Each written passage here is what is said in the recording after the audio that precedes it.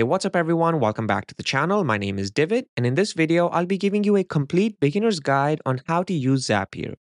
By the end of this video, you'll have a very good idea of what Zapier is, how to navigate their dashboard, all of these different settings, what they represent.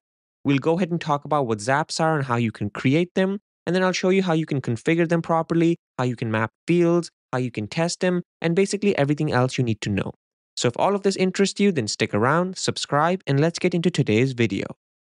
Now, to get started, the first thing I want to talk about is what is Zapier and why is it so important? On their website, their main headline is Automate Without Limits. And here it says turn chaos into smooth operations by automating workflows yourself. So basically, everyone, Zapier allows you to connect your favorite apps together so that they can talk to each other and work with each other. Apps like Gmail, Slack, Google Forms, Notion, and hundreds more can work together using Zapier. And the best part about Zapier is that you need no coding at all. No developers, no IT tickets, no technical knowledge. It just requires dragging and dropping different apps together to have them communicate with each other. Now, when it comes to automating, there's a whole bunch of use cases. You can go ahead and automate your lead management, your sales handoffs, your marketing campaigns, your data management, and a whole bunch of other use cases. We can see right here that Zapier is trusted by 2.2 million companies worldwide, and big brands like Canva, Grammarly, Lululemon use Zapier. Now, when it comes to the pricing for Zapier, the very good thing here is that you can use Zapier for free. So you can test it out and see exactly what the dashboard looks like. And then if you want to go ahead and further have customized features, then you can go ahead and choose one of their paid plans, which is available right here. So the first thing we're going to go ahead and do is actually sign up to Zapier. I already have an account. If you don't have one, just go to their homepage, press start free with Google, go through the steps which asks you what your industry is and things like that. Once you've filled it out, I'll see you in the dashboard. So once you've signed in, this is what your Zapier dashboard looks like. It's super clean and easy to navigate. On the left over here, you'll see some of your main settings. Your home is basically your main dashboard page, which is this right here. Every time you click it, it brings you back to this page. Your Discover page basically gives you a bunch of different pre-existing templates you can go ahead and use and select. So they're all available to you over here. And then if we go back to the home page, the next tab over here is your Zaps tab. Your Zaps tab is basically where you have all of your different automation setups. So the history of them are all existing here. Your tables is basically like where you can store and manage data. Think of it like a built-in mini spreadsheet that exists on Zapier, which you can go ahead and use.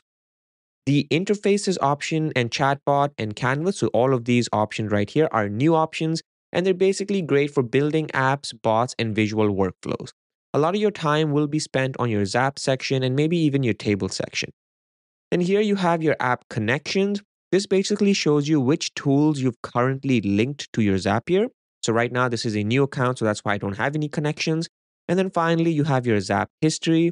This is where you can see everything that's been run and how it's been set up. So that's basically all of these different settings here. You have this More tab. So this is just basically the developer platform, which I won't get into too much. And then on the top right over here, you have your account settings, which you can go ahead and play around with. So let's go back to our Home tab over here. And what I'm going to go ahead and do now is I'm going to go ahead and create a test zap for you to show you exactly how this platform works. Now, there's two different ways you can go ahead and set this up. The first way is using AI. So you can go ahead and type here in their AI beta exactly what kind of connection or workflow you want. You can type it in English, and Zapier will basically use its AI to formulate the best workflow according to what you type. Now, the way that I'm going to show you how to do it is the more traditional or manual way where we set it up by ourselves without using AI, because I think it gives you better practice. So to create a new Zap, you can just go ahead and press this Create button on the left, and then go ahead and choose the Zaps option.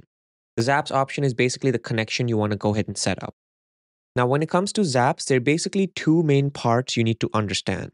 The first part is that a Zap has a trigger. This is what starts the workflow. Think of it like saying, when this happens, begin this workflow. After your trigger, you have your action, which is the second part. This is what Zapier does when the trigger happens. So when the trigger happens, this is what action I want to be committed. Now, it's important to note that you can have multiple different actions, so they can be multi-step Zaps. But for this particular example, I'm going to show you a very simple example of how we can go ahead and set up a Zap.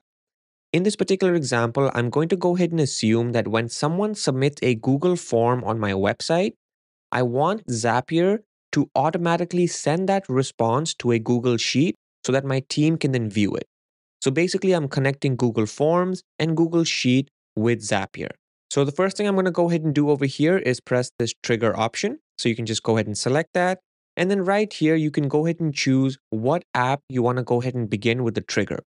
So in my particular case, I'm going to go ahead and type in Form. So I want Google Form as the main app. So this one right here. So now we can see right here, Google Forms is selected in my trigger.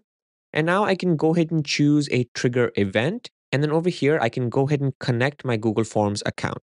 So let's go ahead and choose an event. In my case, it's going to be new form response. All right, so that's basically the trigger event that I want to go ahead and collect. And then right here under account, I can go ahead and connect my Google Forms account so that it knows exactly which form to talk to.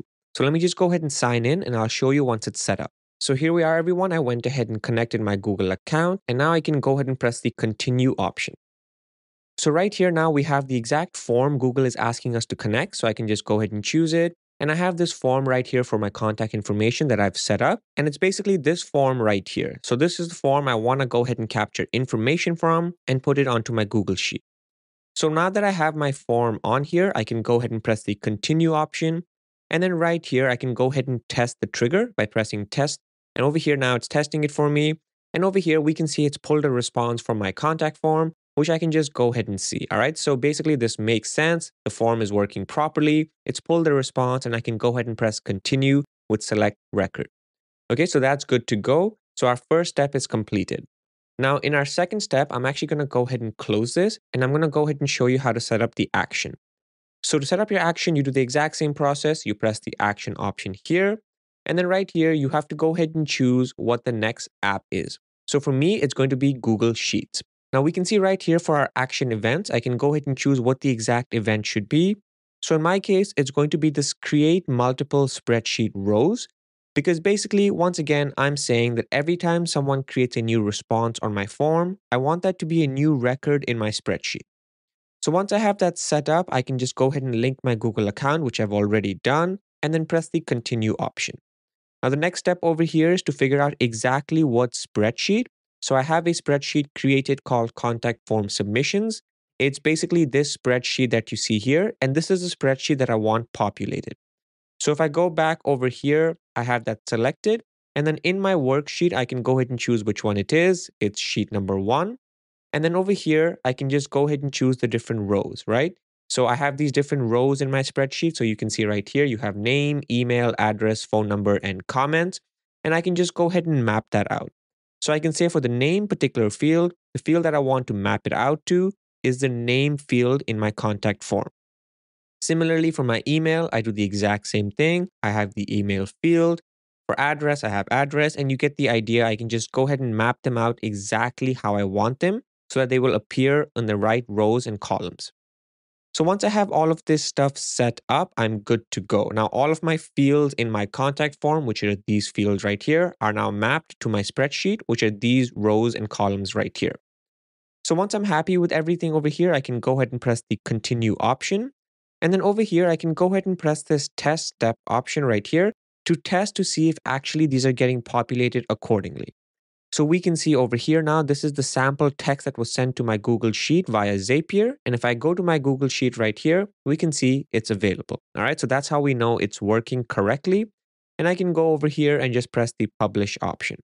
So now that it's published, now we have our Zap live. And now we can see over here, it's available to me. So this is my Zap. And if I go back to my home page over here and click the Zaps option, it will be available right here. Okay, so I can just go ahead and select it. I can go ahead and actually rename this Zap. So I can just go ahead and press rename over here. And I'm going to go ahead and call this contact form Google Sheet. And then that's good to go. Now to wrap this video up, I'm going to go ahead and conduct a final live test on a form submission to show you this works in real time. So here's my form that I went ahead and populated with just some dummy data. And I'm just going to go ahead and actually submit this. And once I press the submit option, this fields that I submitted should be available now in my Excel sheet. So if I go back to my Excel sheet over here, so this is our sheet. We can see right now there's no answer, but if I go ahead and refresh it, it takes about a second or so. The new submission should appear. Okay, so let's just go ahead and refresh it together right now. And there we go. We can see the new test has shown up. So we can see everything that I submitted is available now in Excel. And that's basically how you can go ahead and test it. So that's pretty much it, guys. That's how you can go ahead and use Zapier to create all kinds of amazing tests and zaps, which you can go ahead and use to automate your workflow. I hope you found this educational. If you did, then go ahead and press the like button and share it with your friends. And if you're interested in more content like this, then check out my channel. I make all kinds of tech videos and marketing tutorial videos. On that note, I look forward to seeing you in the next video. Bye for now.